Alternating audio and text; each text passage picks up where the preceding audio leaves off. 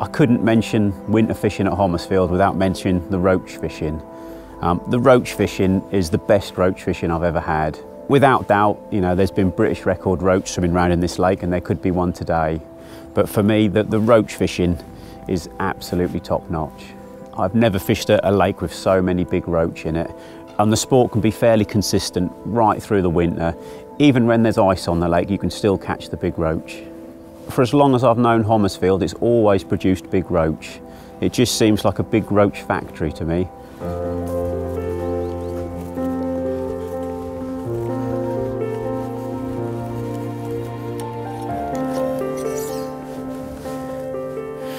I always store my maggots in plenty of sawdust, especially if they're going to stay in the van for a few hours. It just stops them from sweating up and getting messy. But before I start fishing, I'm going to riddle some of the sawdust off.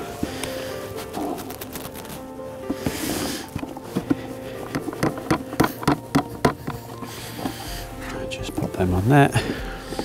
There's no need to half fill the feeder with sawdust as well as maggots by just riddling off the sawdust and having just maggots. It's a lot neater and tidier for feeding them. Just do a few more. I'm going to start off with maggots, using maggot feeders and maggots as hook bait. The only time I might change over to little mini boilies as hook bait is if we're getting lots of smaller roach. But the first thing we've got to do is get a roach. So maggots will be my first choice. And then I'll swap to boilies if I need to be a bit more selective about the size of the roach. I think that's just about enough maggots. And I'm going to jump start the swim with about 3 or 4 spombs of maggots before I cast the feeders out. Well, this is where I saw a few roach rolling a little while ago. And it has been a very productive swim for me in the past for roach. At about 12 or 13 rod lengths, there's a nice area of gravel. And the roach just seem to like it on there, so I'm going to get probably, like I said, 3 or 4 more spombs of just maggots out there, and then keep recasting the feeders every 15-20 minutes. I think my swim choice for big roach here is sort of self-generating. I've had swims where I've done quite well in the past, so I'm naturally drawn to dropping them again for the roach, but they definitely like this part of the lake in the winter time.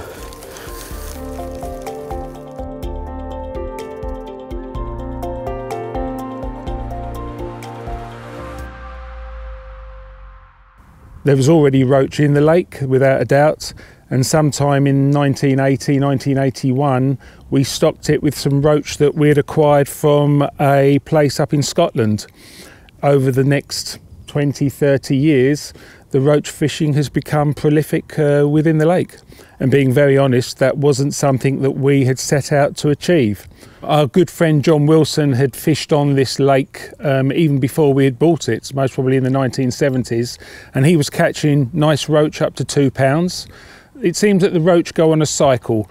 Some years we have more 3-pound fish than other years.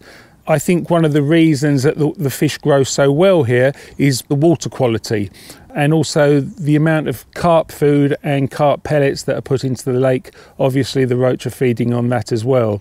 Over the years, the lake has produced numerous 3-pound fish. We know for a fact that we've had 3 different 4-pound roach, and most probably more, because unfortunately carp anglers do catch a lot of roach on their gear. They're not that interested in weighing them, so they slip them straight back. So the lake can produce, and I'm sure somewhere along the lines there's a record roach in here, which would be lovely to see. I have to be very honest, it's not by design, it's been by accident that the lake has produced so many good roach.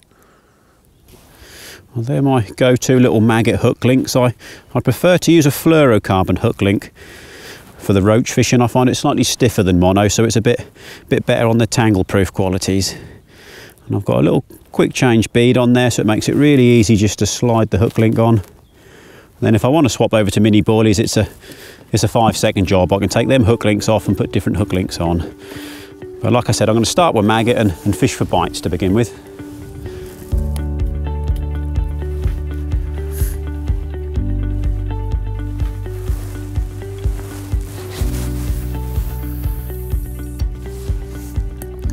Just sink the line and make sure it's nice and tight. I think it's quite important to fish a very tight line on these little bolt rigs for roach.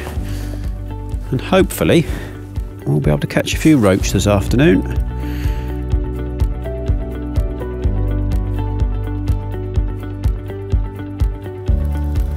Well, that didn't take too long. They've been out about 10 minutes and the left-hand rod has just had a drop back. Well, it doesn't feel huge, but like I mentioned before, the first thing you've got to do is get a bite. Here he comes. It's only a little fella, so I'm just going to crouch down and pick him out of the water. It's only a small one, but it's the first bite, which is the important step. I've put a keep net out in the swim. I'm going to hang on to a few just to see how many we can get this afternoon. So I'll pop that in the keep net and then get the rod put back out.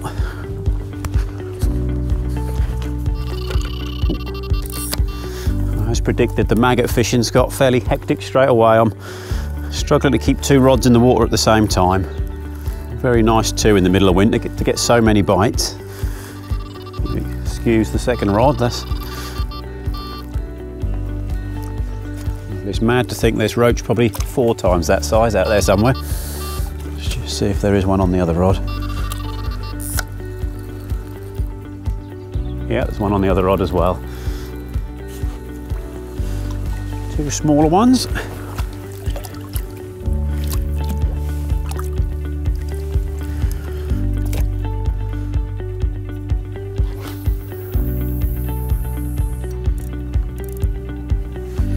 Yeah, I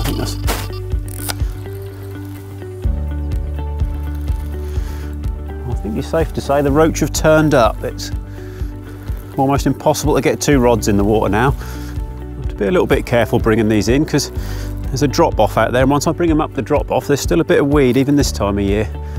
And normally with steady pressure you can just lift them above the weed.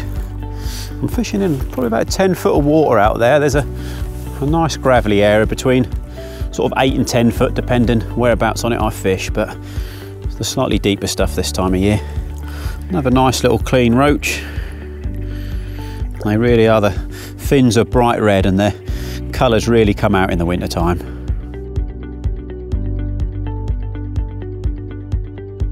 Fish on, that is. This one feels a little bit heavier. This is a rod I've switched over to a mini boilie. Find that weed again. Come on. There it comes. I'll try and steer him round that bunch of reeds.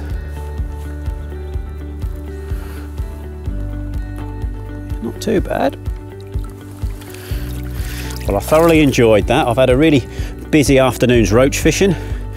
Quite a nice average size. There's several in there around that big. I must say that's really whetted my appetite for a bit of roach fishing. I think next time I come down I'll have a full day's roach fishing, so I'll catch up with you then, and fingers crossed for a few more nice big roach.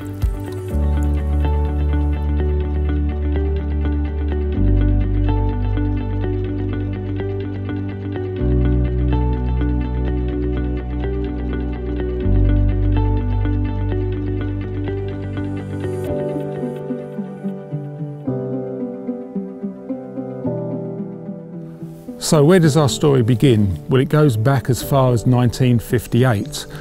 My father had a business them days as a timber merchant, and the story that he tells is that on one of his trips to Scotland he was staying overnight in a pub cum stroke guest house, and there was a book there written by a German gentleman about carp farming. For some reason my dad read it and found it interesting. And it must have planted a seed in his mind, because he wasn't a fisherman, never was a fisherman actually throughout his whole life, and decided that one day he'd like to have a go at maybe doing carp farming. I think that was the beginning of it all. At that time we used to advertise in the Farmers Weekly, and Mrs. Rout, my secretary, always used to make me read it, and under the advert I read 6 lakes for sale in Norfolk. Prior to that I'd been reading about carp in a hotel I was staying in the winter in Scotland, and so I said to my wife, let's go up to Waverley Valley Lakes on Sunday. Went down the lakes and I decided to buy it. Simple as that. At the time it was 6 lakes, and the gentleman that owned it, Mr. Smith, was a chicken cum pig farmer. I think he'd been affected in the 60s by the disease that the chickens were dying, and he needed to sell the lakes. And at that time my dad looked round, remembered the book that he'd read all those years back in 1958. This was in 1962 actually that he decided to do this, and that was it. He did the deal then and there, and so started the history of Waveney Valley Lakes in 1962.